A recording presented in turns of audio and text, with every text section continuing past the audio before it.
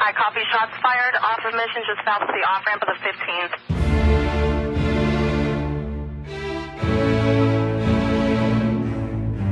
It's hard to know where dreams end, but we know where this one began, Baltimore, in the late 1990s. For many in the city back then, a cauldron of crime, drugs, and profound despair. So one city councilman ran for mayor by walking its mean streets. Maybe it was right here, at the intersection of Park Heights and Belvedere, where the intersection between what was and what could be took hold. Assaulted by batteries and bottles hurled by drug dealers angered at having their business interrupted, Martin O'Malley formulated an assault on hopelessness. He didn't make a campaign promise to make the city safer. He made a pledge, and he kept it.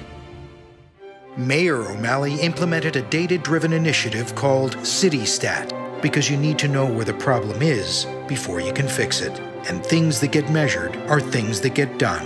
After 2 terms, crime was driven down, the greatest 10-year reduction in any major U.S. city. Drug overdoses were driven down, racial tension was down, and for most families in the city, things were finally looking up.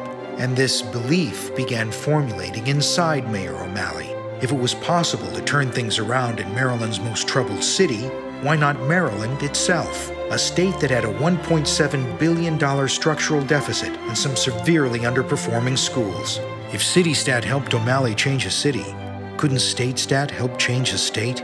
Because each statistic told a story about a child needing a better education, a new father needing a job, a state worker needing pension security, and a community needing neighborhood security.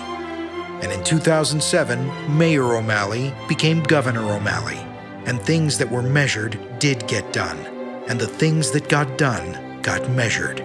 Maryland became #1 in education 5 years in a row, #1 in holding down the cost of college tuition, #1 in innovation and entrepreneurship, #1 in research and development, #1 in median family income, with a certain public official named #1 in the nation.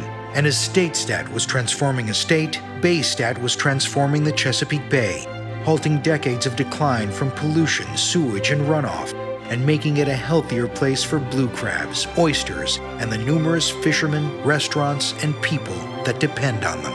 And because O'Malley believes in the dignity of every individual, he transformed a few other things, allowing 2 people who happen to be the same sex to join in the same union everyone else can, and giving new Americans a chance to dream the same dreams as every American by giving them the opportunity for a college education. And while he was cutting statewide pollution, crime, and illegal guns, he was cutting the cost of statewide government, because sometimes you need to prune in the present to foster growth in the future.